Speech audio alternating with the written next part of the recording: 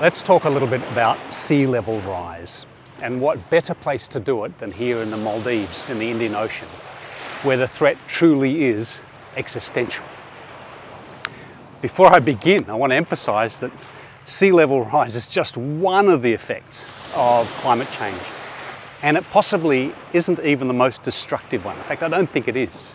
There's so much to talk about with climate change. We're not going to cover it all here, but when we talk about forest fires and floods and superstorms and erosion and just heat-related deaths, and particularly the changing ocean currents, which are the least predictable part of it and will change rainfall patterns across the globe, they're huge in combination. So we're just talking about one aspect, sea level rise today. So the first question is, has it risen?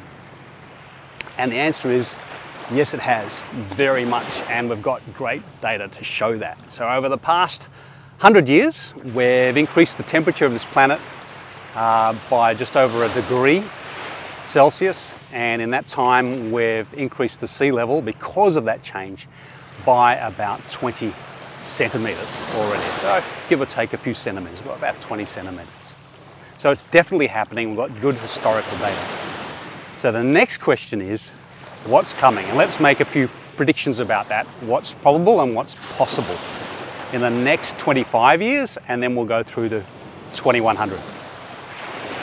So this is what 20 centimetres extra sea level rise looks like. And we are guaranteed that. That is baked into our future between now and 2050. That is the absolute minimum if we are super, super aggressive on our emissions cuts. That's considered the baseline for any scenario you can possibly imagine, because the greenhouse gas is already up there, the warming's already happening, and it doesn't come out easily or quickly. That's baked in to our future through 2050. 44 centimetres, just around my knee. That's what we're talking about for 2100 as the absolute minimum scenario baked into our future. The problem with these minimum scenarios is they all assume we're going to stop before 2 degrees. And I've looked at this every which way from Sunday, and we are definitely going to crash through 2 degrees in terms of anthropogenic heating on this planet. So they're not realistic. They're the absolute minimums, but not realistic. On top of that, every time we measure the speed of melting at the ice caps and the Greenland ice sheets and all these feedback loops, these reinforcing effects which are accelerating the pace of sea level rise, the data come in worse than we project. So when we look at the 2100 scenario, most scientists are looking now around 1 to 1.6 metres in terms of increased height of sea level. So my predictions as an absolute minimum, if we're very, very aggressive on our emissions cuts, and we will be greater than 2 degrees in terms of the atmospheric temperature, my predictions are more like by 2050, 30 centimetres global average increase, and by 2100 about 1 metre, which looks like this. So that's if we're super, super aggressive on making our emissions cuts. Of course, there are choices. If we choose not to be super aggressive and we end up with a 3 degree scenario or worse, then all bets are off. Now here's the thing. That's sort of the forecast for 2050 and 2100. But let's talk about inertia, because one of the big problems and one of the things that really scares scientists is that the ice takes time to melt.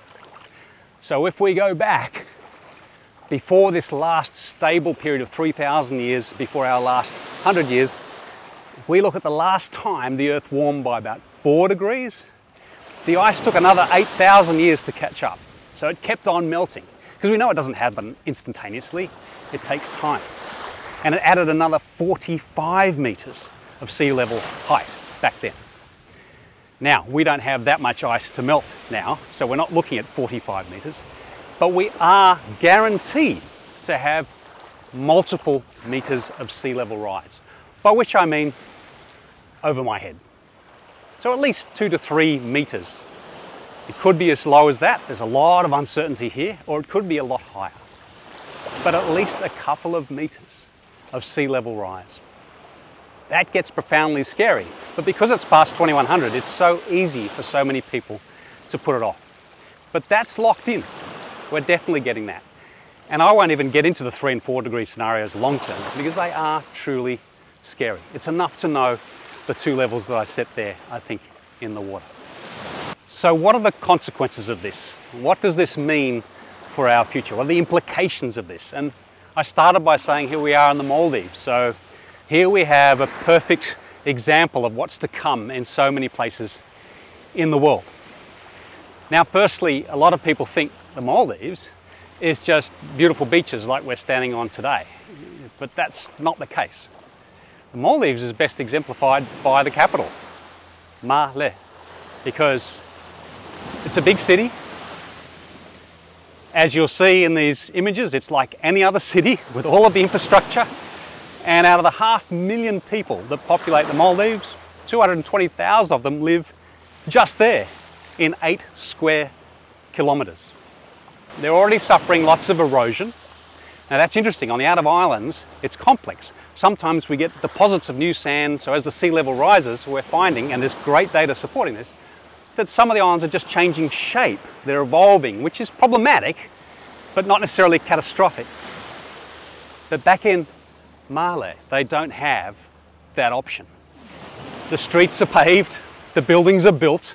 You can't jack up the entire city by a couple of feet every few decades.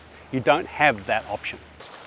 So every time there's a big storm, you now have threats of flooding and that sort of thing. They have a loss of fresh groundwater because of rising salinity, rising water levels underneath the islands. So they've got to manufacture through desalination a lot of their fresh water, almost all of it in fact. They're devoting a great deal of the national budget to infrastructure repair and also disaster mitigation. So there's a huge financial burden already on the Maldives. And when we drill into those costs, you know, it's seawalls, it's ports, it's looking after the airport, it's protecting everything after the flood, it's all that sort of stuff. And they're setting aside funds, so a lot of their tourist dollars are going to separate funds because they know that at some stage they have to fund controlled migration away from their home. So as the real estate becomes untenable in Malé and everywhere else, they have to move. They're going to lose their home. They're going to lose every aspect of their life here and all the history that goes with that. So mass migration is the final outcome. Every other ocean atoll, which has a similar average height, sort of 1 to 1.5 meters above sea level, is threatened in the Pacific, in the Caribbean, and elsewhere in the world. Then we have real catastrophe in many countries in Asia.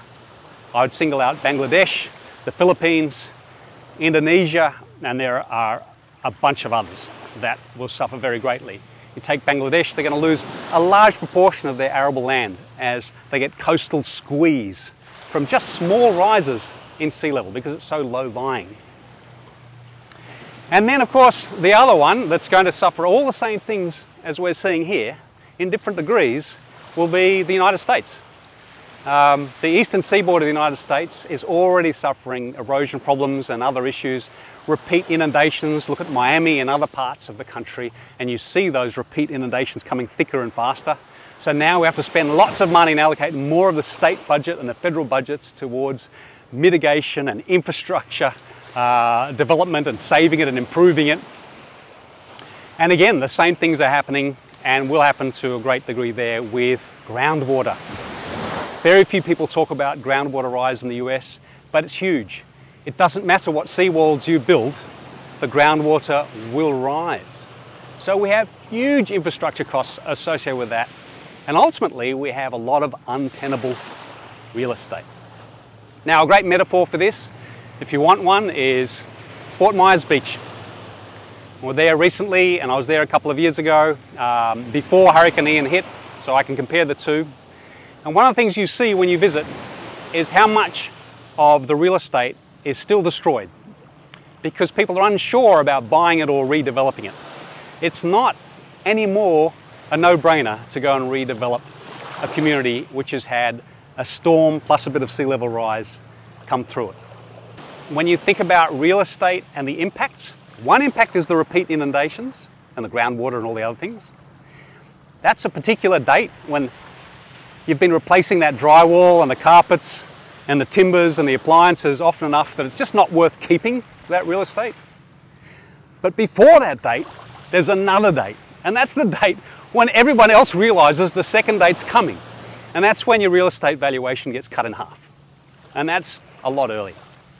So that's kind of the future as we look at the eastern seaboard, and it's particularly nasty, of course, in Florida and all the low-lying areas there. I've driven the length of the US East Coast from Key West to the upper reaches of Maine, and all of it will suffer. It doesn't matter what state you're in, what political party you vote for, whether you believe in climate change or not, the physics will not change. So there's a look into our future, and even that 30 centimetres to sort of up to a metre scenario, the 2100, is going to make massive differences along that coastline. So what can we do about it? Everything we're already doing, but faster. We already know all the answers. We've got all the technologies.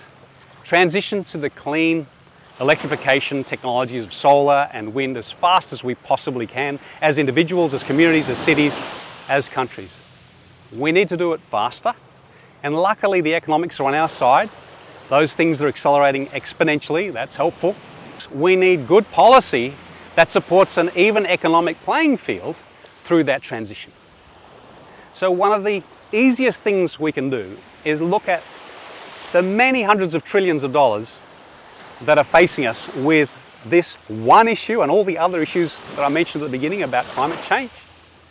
Add them up and price in just a little fraction of that into fossil fuels and other energy sources, and just pricing in a little fraction of that cost, which is so much greater than the expenditure of the transition, will accelerate it vastly. So vote accordingly, choose your leaders on that basis, price in some of that carbon just a little bit, and you'll see that transition accelerate dramatically.